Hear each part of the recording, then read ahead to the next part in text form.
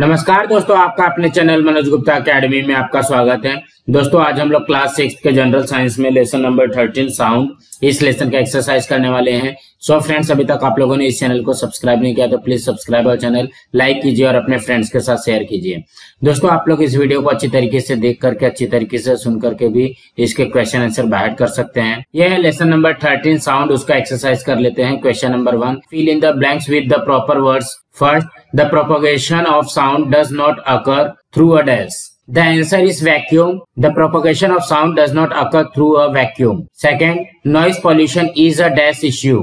The answer is social. Noise pollution is a social issue. Third, the sound which is disagreeable to the ears is called dash. The answer is noise. The sound which is disagreeable to the ears is called noise. Fourth, noise has adverse effects on our dash. The answer is health or mind or concentration or ears. Noise has adverse effects on our health or mind or concentration or ears. Now next question. Question number 2, what should we do? First, the silencer of a motorcycle is broken. The answer is the silencer should be repaired immediately to reduce noise pollution. Driving such a motorcycle should not be attempted till the silencer is fixed. Now next. Second, a factory in the surroundings is producing continuous loud noise. The answer is we should inform about the loud noise to the authorities of the factories. If there is any problems with machinery in the factories, it should be repaired by the owners of the factory. If they are not paying any heed, then we can complain to the nearby police station. Now next question. Question number 3, write the answers in your own words. First, what is meant by vibration? The answer is the rapid oscillation or to and fro movements of an object is called vibration. Vibrating objects have a particular speed. Now next. Second, explain with the help of practical examples how sound is propagated through solids. The answer is sound propagates with the maximum speed through the solid medium. We can hear the sound of a train which is far off by placing our ear to the railway track. If we knock at the door,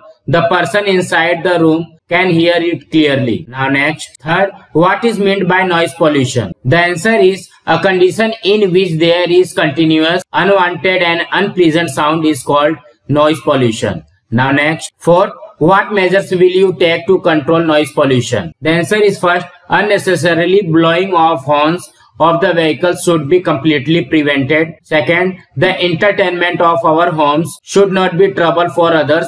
Therefore, the volume of TV or radio should be kept at minimum. It should be restricted only to those who are watching or listening to the programs. Third, engines of unmaintained vehicles produce lot of unwanted and harsh sound. Therefore, maintenance of vehicles should be done. Such noise should be avoided completely. Fourth, factories, airports, railway stations and bus stands etc. can create lot of noise. Therefore, they should not be located in the residential areas, but they should be away from localities where people stay. Now next question. Question number 4, complete the table. Nature of sound, unpleasant or pleasant. First, speaking. Speaking in shouting and harsh tone, this is unpleasant, and soft speech, pleasant. Whispering, pleasant. Aeroplane sound, unpleasant. Horn of vehicles, unpleasant. Railway engine, unpleasant. Rustling of leaves, pleasant.